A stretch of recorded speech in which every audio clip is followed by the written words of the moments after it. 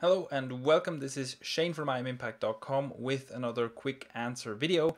Today's question comes from David, and his question is very simple. What do you do to keep spam comments low on your websites? Now, this concerns WordPress. That's the thing I use, so the same rules might not apply on other platforms. But here we go. For WordPress, well, first of all, there is Akismet. I'm not entirely sure if that's how you pronounce it. This is the pre-installed spam prevention plugin that you get. I think the situation with Akismet is that it used to be free a couple of years ago, and then it changed to free for personal use. But if you have a commercial website, which if you're watching this, you probably have, you have to pay a very small fee. Now, Akismet is pretty good. It does a pretty good job of preventing spam. It does get some false positives. I do have to, that's what I use on one of my sites.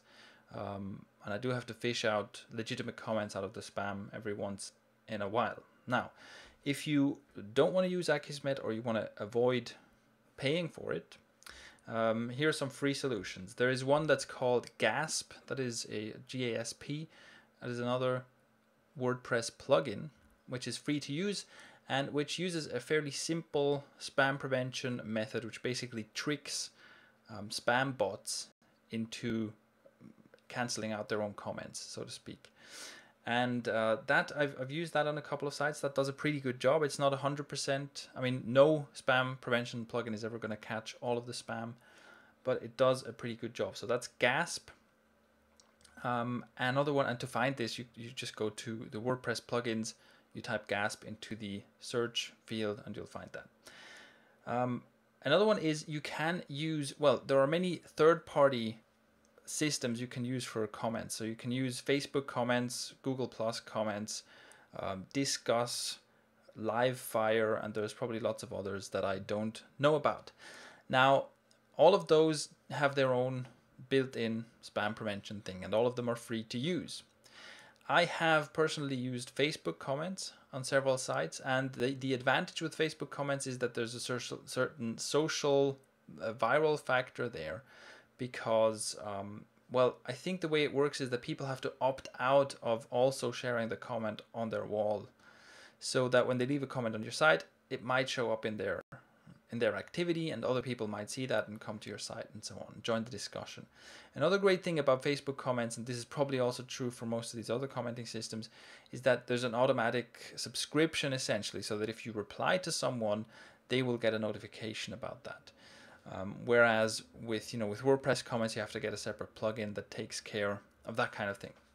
All right, now the downside obviously is with Facebook comments, or let's say with Google Plus comments. Clearly, not many people have a Google Plus account or actively use that. So clearly, if you put Google Plus comments on your site, you're excluding a lot of people from leaving a comment. And the same is true for Facebook comments. I mean, Facebook has a huge user base, but not everybody is a Facebook user. So you're excluding some people from using that. Or also, maybe they can't use Facebook at their workplace, and they're looking at your site at the workplace and they can't leave a comment on all that. So that's something you have to keep in mind. Now, here's something that works for me as a very simple spam prevention method that's completely free. Here's what I do.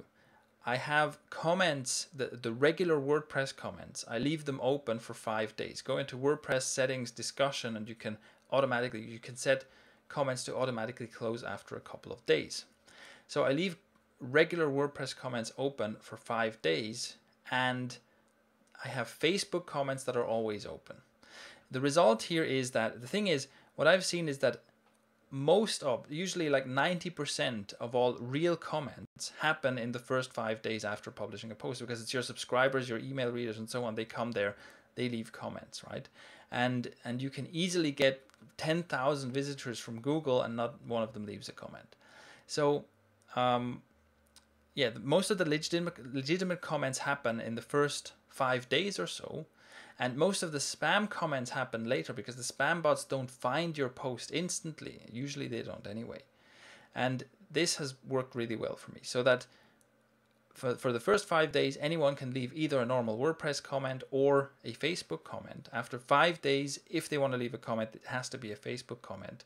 And the result is almost zero spam with no plugins or anything like that activated. And that's it. Those are my spam prevention tips for WordPress.